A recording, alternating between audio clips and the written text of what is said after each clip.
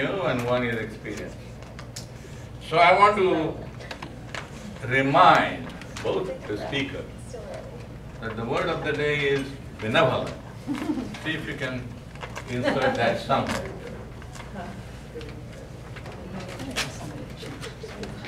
Our first speaker is Scott Hollenbeck. He has a wonderful introduction. One distressed newscaster long ago started commenting on the TV. Ladies and gentlemen, here I am. Back of stone wall that adjoins Mr. Wilmot's garden. From here, I get a sweep of the whole scene. I'll give you every detail as long as I can talk, as long as I can see. Most state police have arrived. They're drawing up cordon in front of the pit, about 30 of them. No need to push the crowd back now. They are willing to keep their distance. The captain is conferring with someone. We can't see who. Oh yes, I believe it's Professor Pearson. Yes, it is. Now they are parted. The professor moves around one side studying the object while the captain and two policemen advance with something in their hands. I can see it now. It's a white handkerchief tied to a pole, a flag of truce. If those creatures now know what it means, what anything means, wait, something is happening. This was an excerpt from 1938 Orson Welles radio drama, War of the Worlds.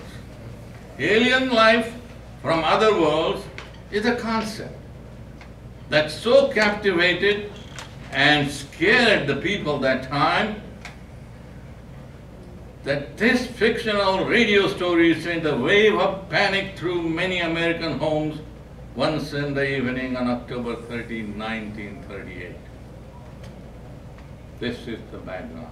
Our first speaker today also has an affinity for gazing towards the stars and wondering if there is a life out there. He found his own science fiction outlet growing up. He was a giant geek for the television show X-Files. But today, Scott Hollenbeck is going to leave science fiction for science fact and talk about science, what science says about life beyond our little rock floating in the space.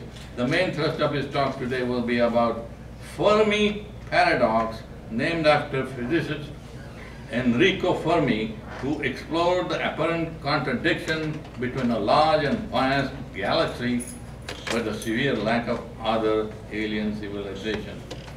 From the competent communicator, project number 3, get to the point.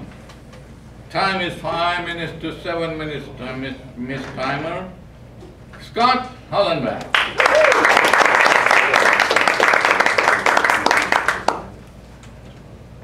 Thank you, Master Speaker. I intentionally wrote that introduction so I could hear Prabhakar speak Orson Welles radio hour, and I think, oh, his voice was perfect for it. My speech is get to the point, so I will do just that. The year was 1950. The location was Los Alamos, New Mexico, at the Los Alamos Science Center in Los Alamos, New Mexico. This was a Department of Energy project. Does anybody know what the Department of Energy does? Hands? I know. It's mostly just known for a Trivial Pursuit question for Perry, but the Department of Energy actually, the main thing that they work on is nuclear weapons. And so these were rocket scientists.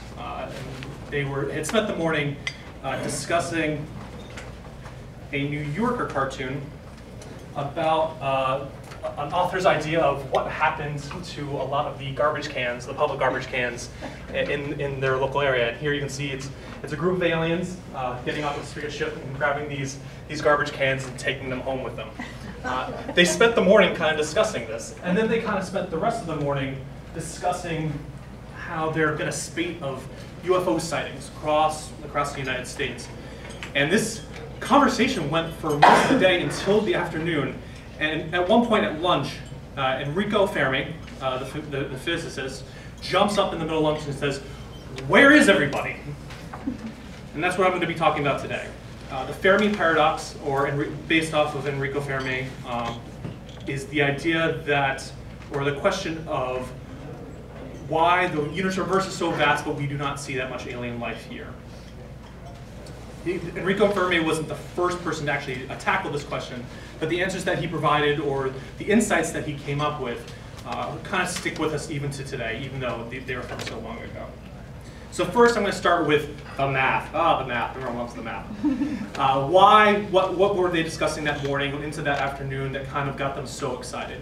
And the main thrust of it is there are billions and billions of stars in the Milky Way. And if we had to give a rough estimate, it would be something between 500 billion and 700 billion. Now, of those stars, 20 billion or so are sun-like, or around this, are about the glow and power of our own sun. And of those, about 4 billion have planets that are within what's called the Goldilocks zone, or the zone that's perfect for life to begin, like a halo zone of where that could begin. Now, if we took only 0.1% of those planets, that means there's a million planets right now out there where life could exist the way that it's existing here on our planet. And that's just present day. So let's go even further back. The universe itself is about 13.5 billion years old. The Milky Way is about 300 million years old, but for the first 2 billion years, the Milky Way is very exploding, is the best way I would describe it. There was a lot of explosions happening everywhere. It wasn't a very easy place for life to exist. So if we took that into account, you still have about 7 billion years until the Earth begins, and 4.5 billion years until we are here. So with that timing, and with all these stars and planets out there, where is everybody? So that's where Enrique Fermi, that's where the concept of the math that he was getting into, that's where it came from. And if you had that many, let's say, 1 million planets out there, and you actually were able to create a spaceship that could habitate a large group of people and travel the universe, it would take around 2 million years to travel the entire Milky Way, which seems like a very long time. But again, we're talking about 7 billion years until the Earth was created, 4.5 billion years while the Earth was actually created, which means that these aliens could be flying around, zip around. We should be seeing them, and yet we're not. So there's big questions about that, and Fermi dug into these. And the way that he jumped into this concept was he looked at filters, places where societies or cultures would have collapsed, would have been destroyed. In the past, we've seen some of these, and the major one being life itself. Scientists still to this day actually don't know how life is created. We know evolution, and we know how we've gotten to certain steps, but we don't know how the spark that kind of sets life in motion.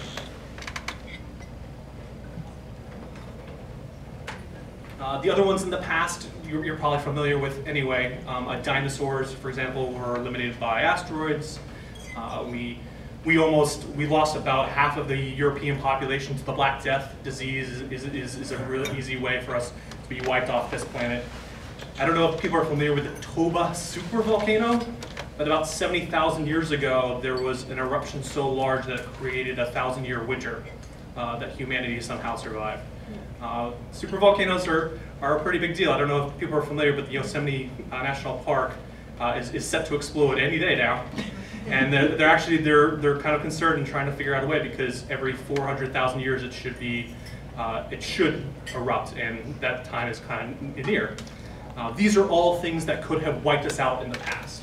And even present day, there are certain events that could wipe out humanity. Climate change being an easy one, but nuclear weapons being one that's been around for a very long time.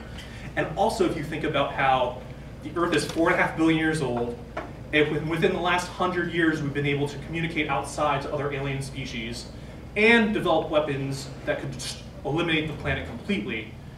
So within that 100-year span, you're having the ability to speak out to the rest of the universe and then also die quickly. And that might be happening elsewhere. As soon as these civilizations are created, they might be wiped out before they even begin. Which leads me to the future kind of filters that Fermi got into, things that we couldn't foresee coming anyway. There might be I saw an article where they were discussing this, some type of machine that like we create in the future, and we think to ourselves, this machine will save all of our lives, it will make everything better, and as soon as we hit the switch, everything is destroyed. And we don't even know that it exists yet. The other one that they spoke about was aliens might be out there. They might be watching us and waiting until we reach a certain point. And as soon as we get to that point, they will come and make sure that we don't go any further as not to disrupt the universe, which is kind of a scary thought. But the other biggest one, if we move beyond Fermi, because he wasn't the first scientist, he was just kind of one of the more famous ones to talk about it. If we move beyond just the fact that if we need a sunlight planet and distance, but not other things, there are other factors that make us unique as Earth. My favorite one is our big brother Jupiter. So the space is very scary. There are a lot of things flying back and forth, and having a giant planet like Jupiter is almost like a magnet for asteroids. And it's very rare to have a universe like that.